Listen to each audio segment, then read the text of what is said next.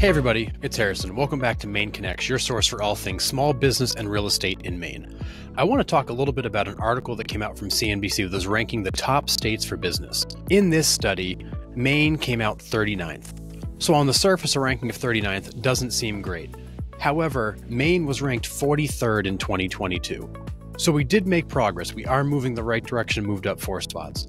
However, the areas that we're struggling in continue to be areas we have struggled in that we're still working to solve. So some of the highlights of this are infrastructure. Maine is ranked dead last in the country when it comes to infrastructure. Now, infrastructure covers a lot of things. It covers internet, it covers fuel, it covers highway and transportation. There's a number of things that go into that bucket. But infrastructure, as we know in Maine, has been a problem for a long time. High-speed internet still isn't available everywhere. We don't have natural gas coming into the state. It's got to be trucked here, which causes fuel costs to be significantly higher.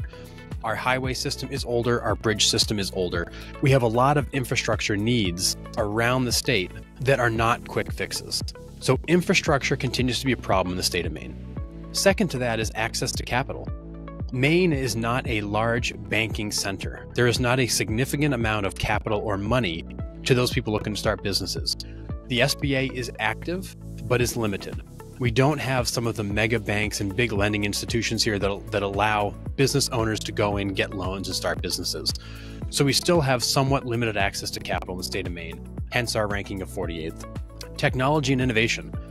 Maine was ranked 40th in technology and innovation. Now, Maine is not known as a technology hub. You know, when you think about technology in this country, you think about California. You don't think about Maine. However, Maine does have some really great cutting-edge technologies being developed here. We have a lot of companies that are in areas like payment systems and things like that, where we've seen a lot of technological advancements come from Maine, but Maine is still not a technology and innovation hub. And then lastly, for those highlights, the economy. The overall economy in Maine was ranked 38th. The economy in Maine is still very much dependent upon tourism, hospitality, and trades. You know, 3 areas that are very difficult to manage, very difficult to grow, given a lot of the constraints that we do have. On the flip side, we can look at the positives. Number 2 for life, health, and inclusion. So in Maine, obviously, we know our quality of life is great. We have a good health system. We have all those resources in place. So although we may not have access to capital infrastructure, we have a great quality of life and great health, which is a nice offset to that. Another one is inside of the top 20, number 19 is education. Maine does have a good public college system, a good community college system, and many good private institutions, universities that do offer a great educational structure to people that are here. So overall, our cost of living is a little bit high, our access to capital is limited, our infrastructure is limited, but we've got a great quality of life and education, so we have some of the core pieces we need to expand. But for right now, Maine continues to make slow progress to the 39th spot, with a lot of progress still to be made.